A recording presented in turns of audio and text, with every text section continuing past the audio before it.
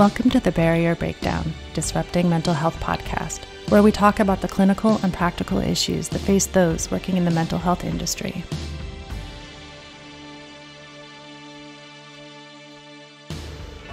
Hey everyone, thank you for joining us for today's episode of the Barrier Breakdown, Disrupting Mental Health. My name is Erin Molyneux-Bailey. I'm the Chief Operating Officer at Cognitive Behavior Institute. And I have with me here today, as always, our co-host, Dr. Kevin Caridad, the CEO and owner of Cognitive Behavior Institute. On today's episode, we have a very special guest. Dr. David Wennberg is here to join us today. And Dr. Wennberg is the CEO of Quartet Health, a technology company transforming mental health. He has a master's in public health from Harvard and an MD from McGill, and he is a member of the Dartmouth Institute for Health Policy and Clinical Practice faculty. Dr. Wennberg has extensive leadership experience in healthcare, and some of his prior roles include senior scientist at Maine Medical Assessment Foundation, chief science officer at Health Dialogue, CEO of Northern New England Accountable Care Collaborative, and Chief Science Officer at Quartet Health. So thank you very much for being here with us, Dr. Wennberg. We're very excited to have you. Erin, it's truly my pleasure to be here. Thank you. David, thanks for coming. Why don't we start off telling us a little bit about Quartet and then a little bit about what brought you into behavioral health field. So Quartet is on a mission to improve the lives of people with mental health care conditions through technology and services. And essentially, we think about that in four sort of pieces. First is making it much easier for people to get access to care. And CBI has been a critical partner for us in being able to do that. The second one is to help make it so that people on the access side can get to the right person for their conditions and needs. Through a variety of different technologies and analytics. The third is to improve the quality of care over time, or not to improve the quality of care, to get people to the right care, which includes quality of care. And then the last part is also the realization that mental health care is a chronic condition, mental health conditions, are chronic conditions with acute flare-ups. We want to be the trusted partner for members and patients as they transition over time, so they think about us to help them get to care to excellent quality providers such as CBI. Great. Awesome. I know I've used Quartet for many years, and one of the reasons why we had you on, we know how it can really be transformative in an open healthcare system. Tell us a little bit about what led you to behavioral health specifically. You have such a broad background. What led you to? Yeah, so like a lot of folks at Quartet, actually, Kevin and Erin, I came here first and foremost because of challenges one of my kids had in getting with mental health care. One of my daughters has pretty moderate to severe OCD, and she had been in needing of getting advanced care, more adjustments in her medications, and so she got connected to a psychiatrist who helped her get onto the right medication. But when the time came for her she was actually on clonazepam, as a transition drug. She was given a date to stop, but no written notice about a taper. And she got into pretty terrible withdrawal syndrome. And despite reaching out to her physician, who didn't respond to her, she was getting more and more severe. She reached out to me, and I basically had to intercede on her behalf. She's great. She's an amazing person, really like crushing it in her new world. But it was a realization, that was the closest realization of how the separation between physical health and mental health care can create tremendous barriers and problems for people who need care. And so I basically came here as a personal connection to it. And when I saw that at that point, 10-page pitch deck, I said, this is something that I think could really help people like my daughter who don't have a physician as a parent. And so I jumped in full time with that, and I've never looked back. It's been such an exciting ride. Great. Can you tell us a little bit more about the specifics of Quartet and its reach across the country? Sure. So we are now in the process of moving to fully 32 states across the country. And the reach varies a bit from state to state. We will be at the end of the first quarter of 2021, we will be with what I would call full services and technology and services in 9 states. And I'll talk a little bit about what that means, Kevin, in a second.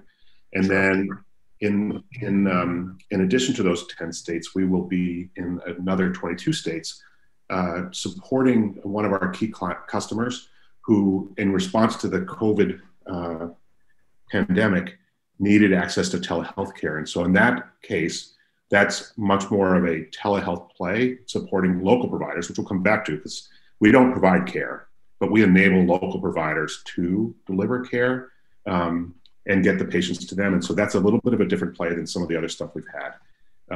If it makes sense, Kevin, I can go a little bit deeper about what we do when we're in full. Yeah, I think it'd be great. Pittsburgh's a great example. So we think about this integration of care, primary care and physical health and physical health care, and mental health care is a critical aspect to health and care.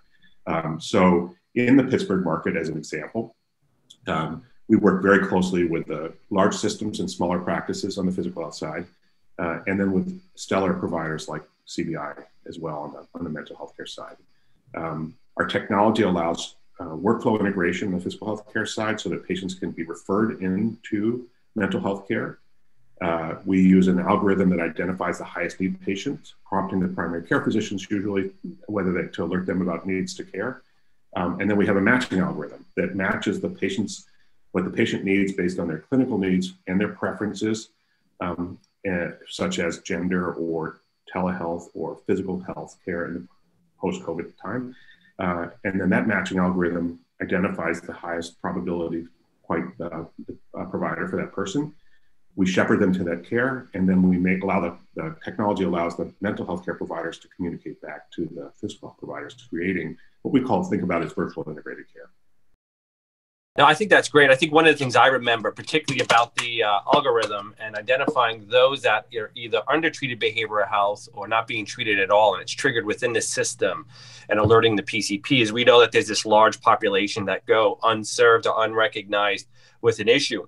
And what it really began to do, and I remember this very much, so I think it was around the end of 2014, probably 2015, June, is that when that started, what all these clients had coming, well, I don't think I have a problem, is what they were saying. But when you look at the measures that would come across, whether it be a PHQ-9 or GAD-7 to really surveil to see what's going on, they had concerns. And then over time, you could just see how the clients did better, and they wouldn't have been identified any other way other than through this technology, which for the first time, someone on the behavioral health side was kind of like, this is pretty cool. Cool. I appreciate that shout out. I mean, it's evolving all the time, as you know. But it is interesting that 25% or more of the people we identified who are likely to need mental health care have never had prior treatment. And honestly, their physical health providers had never thought about it either. And so it's and it does create some interesting complications of the conversation, because a lot of people, haven't admitted to it or don't even think about it. But it's a critical aspect of getting people better is to really have that proper conversation, which you guys know so well about. Great. Could you tell us a little bit about, there are maybe some listeners out there who are not current Quartet providers, and they may be very interested in joining your network, so to speak. So could you tell us a little bit about, who might be a good fit and how they could get connected with Quartet Health? Excellent, Erin. Thank you for that. So the easiest way to get connected to Quartet Health is through our website, and we will give you that information later so you can supply that to your listeners. What we focus on is identifying, we tend to do it by geography. And so you'll see a lot of work in the Pittsburgh area, New Jersey, North Carolina, Washington State, and so on, with a lot of communications to identify people and pull them into the platform.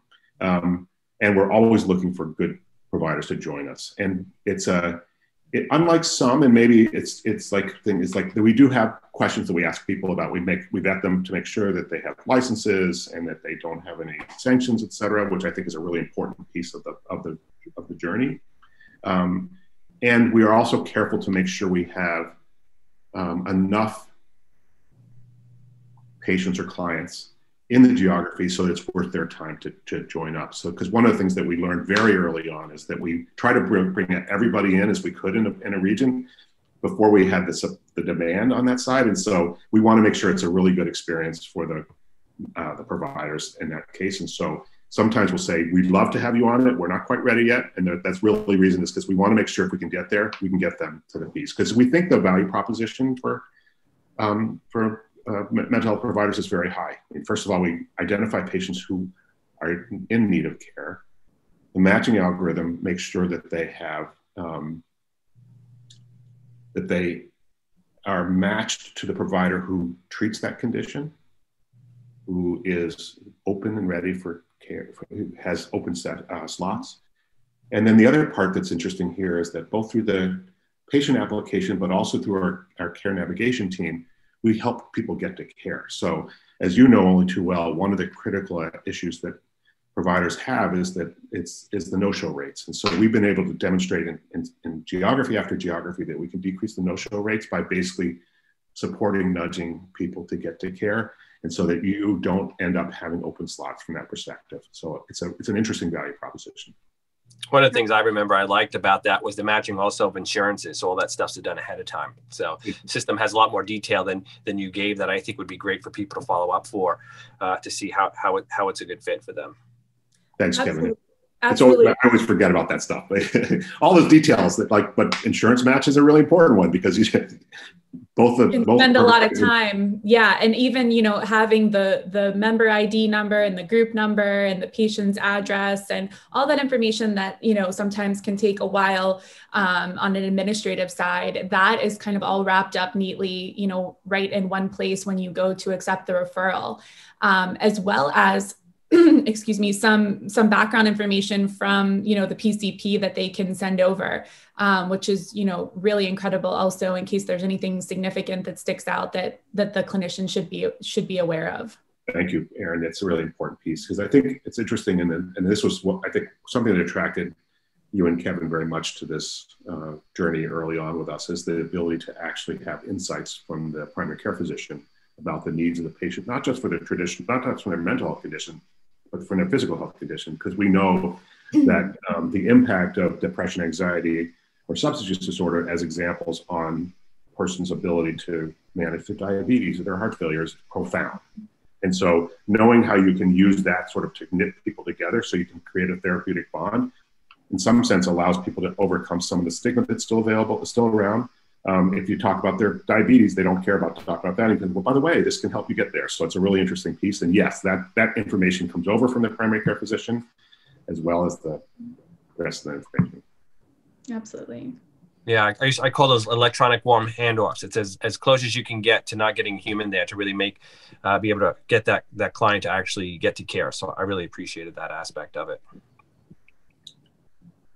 So one of the things that comes to mind is kind of the longer term trends. For me, that looks like, year 2 to 5 years. What if you had to look at globally from across the country, what do you see are the 3 top trends that as a outpatient private practice or small group practice, or even an academic based group that takes insurance, what are the trends you see coming that you think people should really prepare themselves for?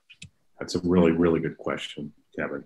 So I think the first is that, and this has been well identified, but I don't think people have fully embraced it yet, is that, that 2020 has been a very tough year. And I think that as high as the needs of the population were for mental health care pre-COVID, COVID has exacerbated the needs. And I think the first thing is that if we thought we were working hard before as providers, I think the need is going to be much, much higher. And I don't think it's going to go away post-COVID. I think basically this has unlocked and destigmatized in many ways the mental health care needs of people, and I think that's going to come through.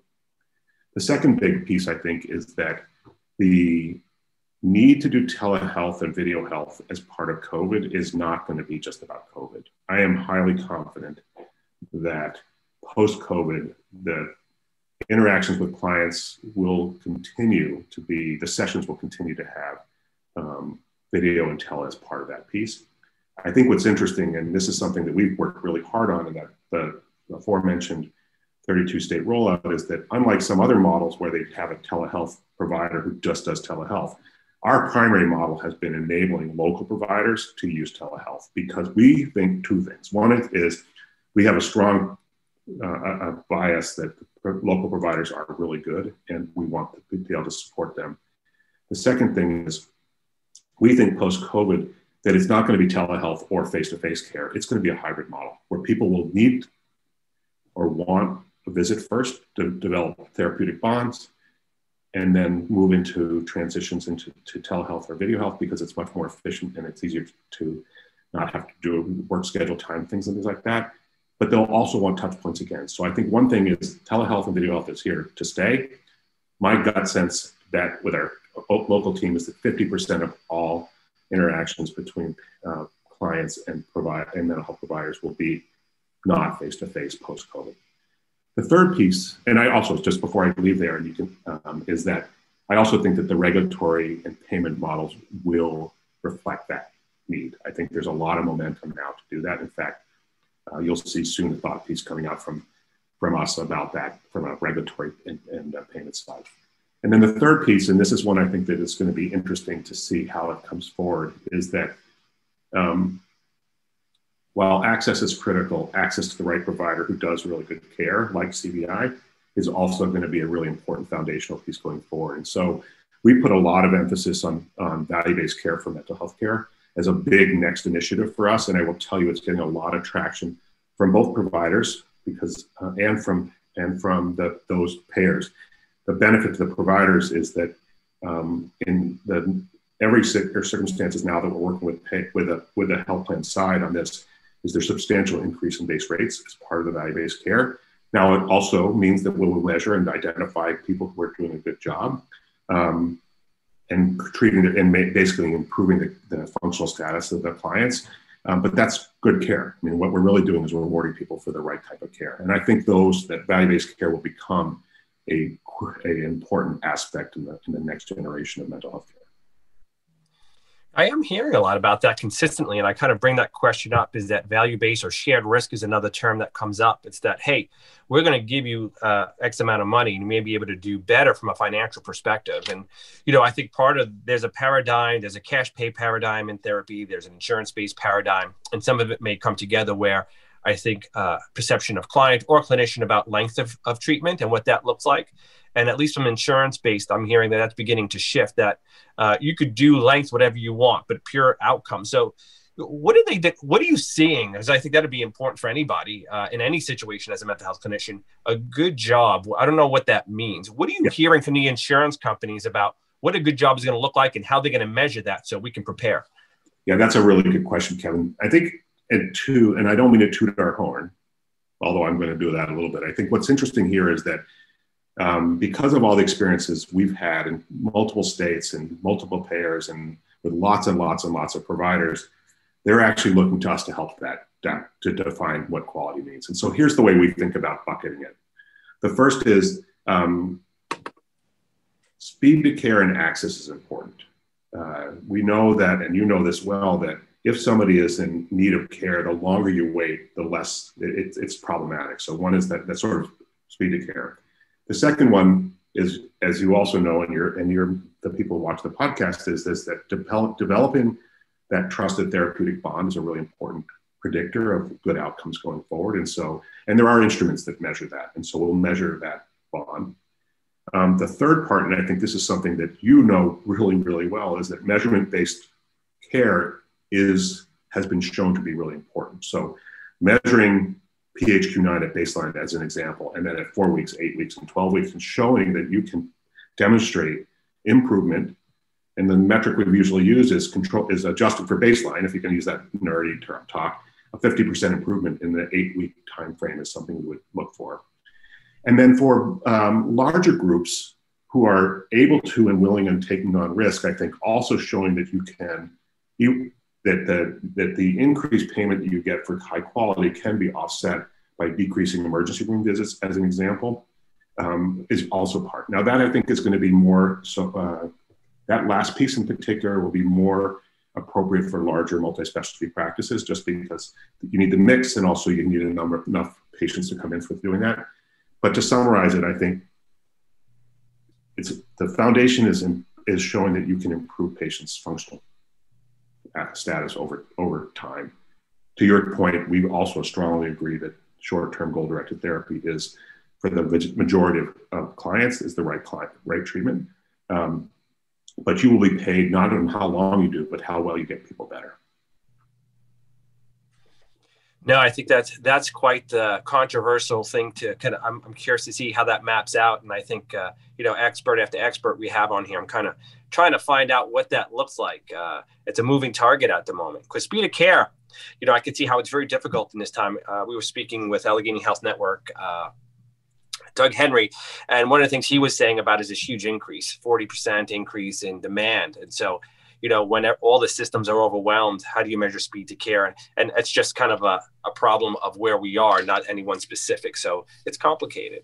No, I think all of this is complicated, Kevin, for sure. And I think that the speed to care has to be adjusted for this local supply. So, and we work close enough with providers to know that. And also we have enough of the data to know that in this zip code, this is the supply. And so this is what you should expect from that perspective. I also think it's really important, and this is part of it. And this has been a tough year for providers. Not only has demand gone up a lot, but for mental health care providers, it's just been like for all providers, it's been a really challenging time.